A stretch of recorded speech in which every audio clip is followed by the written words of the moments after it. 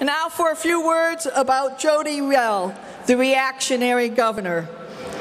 In a big picture sense, there are really two things that she was supposed to do this year: manage state government and propose a balanced budget.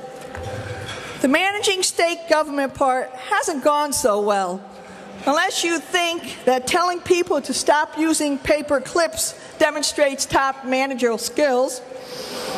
And then proposing a balanced budget part has gone even worse, unless you believe the definition of a balanced budget is a deficit of $2 billion. And I have to say, even for Jody Rell, not the strongest leader we have ever seen, her performance during this budget process has been a disaster.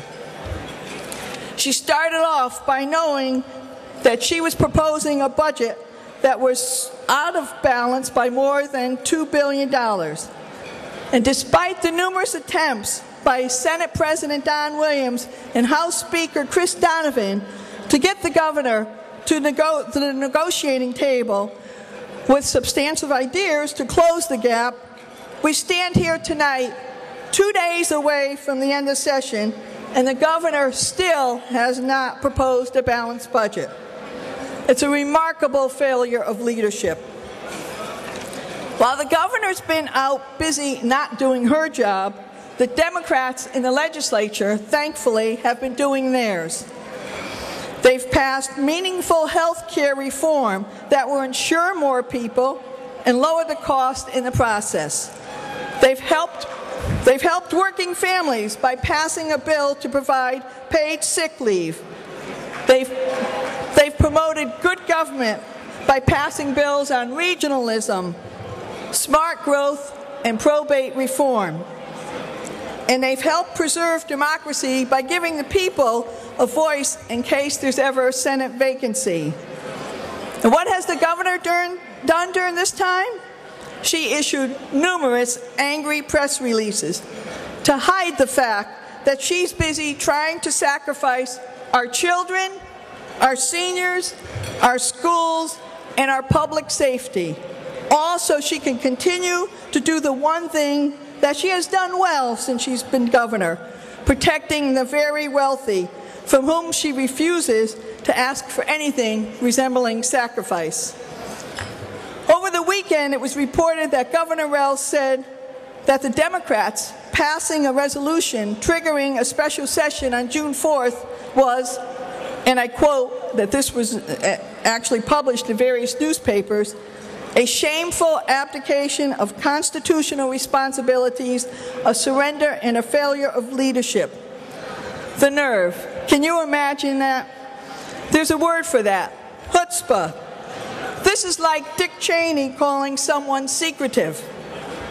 All right, I'm here with Nancy DiNardo. My first question is, how do you feel about the Governor Rell and this whole budget situation that's going on here? She puts forth a budget that's $6 billion, is $2 billion short, and we have a lot of infighting between the Democrats and Republicans in the governor's office. What's your feeling on this? I think it's a real failed leadership that she has demonstrated, and I always have felt that she was a reactionary governor, and what she does is reacts to what the press is pushing and whatever seems to be a popular issue. But the fact that on February 4th, she presented a budget that was $2 billion short of what it should have been is abominable. And I just can't believe that she continues to put forth a budget that does not balance. And it is not meeting the needs of the people. And what is she doing in this last budget? She's taking away jobs.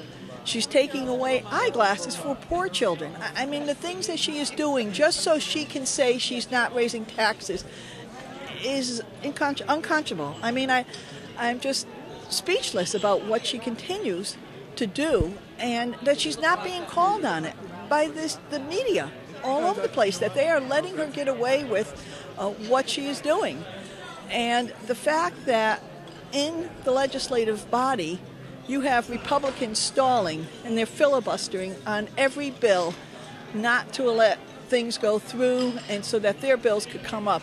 And these are very difficult times for so many people. People are losing their homes, their jobs, they don't have health care, and you have the Republicans filibustering and the governor is not responding to the needs of the people. So it's just frustrating for me. Now, on another topic that is dear to a lot of people, do you feel that the governor should sign the bill abolishing the death penalty? Yes, I do. I happen to be one of those people who feels that this is wrong for us to be killing people. I do believe that you can give people a lifetime in prison, 23 hours in solitary confinement. There's all different ways that people could be punished.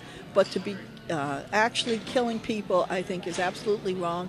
And I think it tends to also hurt people who have been put in jail because they weren't able to afford good lawyers, like so many are, and that it tends to favor people who have money. And I do believe that it should not be there. Now, the latest Q post just came out. It showed that the governor still has a high approval rating, although we on one side she's got a high approval rating, but on the other side she's really not doing a hell of a lot. What does the Connecticut Democrats have to do in terms of getting the message out there about the problems with the governor across to the public?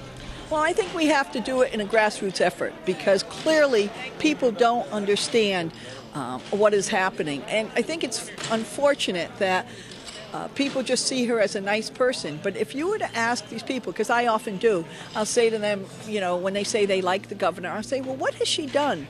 And nobody can give me one thing that she has done that proved beneficial to people.